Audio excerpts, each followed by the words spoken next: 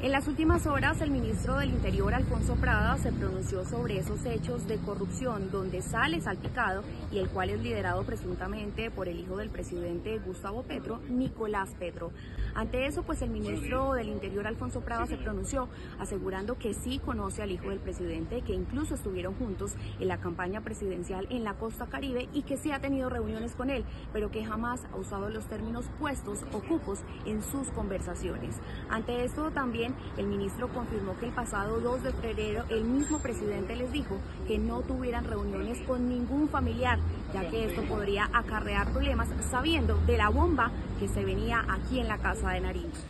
Conocí a Nicolás Petro en la campaña presidencial. Recuerde usted que yo fui jefe de debate de la campaña presidencial y él fue uno de los coordinadores de nuestra actividad política electoral en el departamento del Atlántico y en algunos sectores de la costa Caribe. Y seguramente algunos de ustedes cubrieron algunas de las manifestaciones en las que asistí, reuniones en la costa Caribe, en las que él y su equipo nos acompañó, de tal manera que lo conozco. Tuvimos un tránsito tranquilo, digamos, dentro del marco de la campaña, y en el gobierno nacional me he reunido por lo menos un par de veces con él que yo recuerde, no creo que tenga más, y ambas se desarrollaron dentro del el año pasado. En esas reuniones, como en cualquier otra que usted pueda indagar, la palabra cupos no existe en mi lenguaje, no es una palabra usual ni en el ministerio ni en mis conversaciones, de adjudicar 10 cupos de nada. Por último, el ministro aseguró que está dispuesto a entregar todas las pruebas ante las autoridades para que se hagan las investigaciones correspondientes.